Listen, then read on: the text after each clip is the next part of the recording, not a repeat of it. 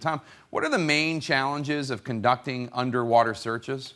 At this depth, Jake, everything. And people keep acting like this Bluefin-21 thing is a simple deal. Like you simply throw it in the water and dive down here and you just let it go riding around and it maps the bottom. And that is simply not the case. What this thing is trying to accomplish is very difficult and really right at the limits of its performance when you get to the deeper parts of the ocean here. Let me talk a little bit about this because there's so much we don't know about it. And one of the big issues out there is terrain.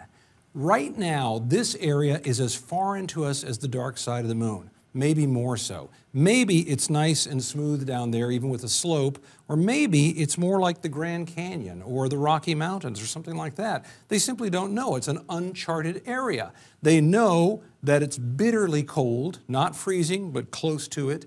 They know that it's completely dark, and they know there are many things that can get in the way of riding around and getting smooth pictures down there. One of those things is pressure.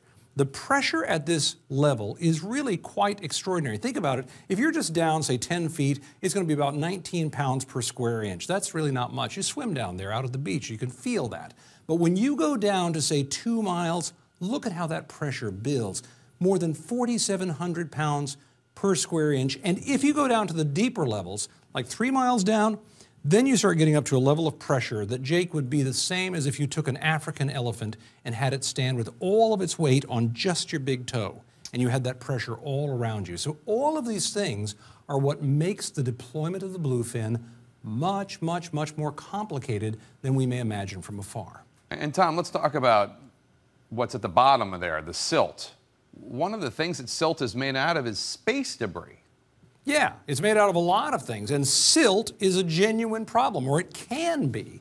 The thing is, again, we don't know how much of it is there. We know that it can be made out of things that fall from space, bits of dust that have collected for many, many, many, many, many years. It can be from volcanic ash. It can be from the decay of different animals and critters that swim in the water, and it can be simply from dirt that is washed down there. But this is the result. It can muck up the water tremendously.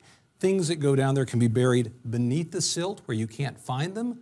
And if you get too close trying to look for them, you can stir up the silt where it's hard to see things.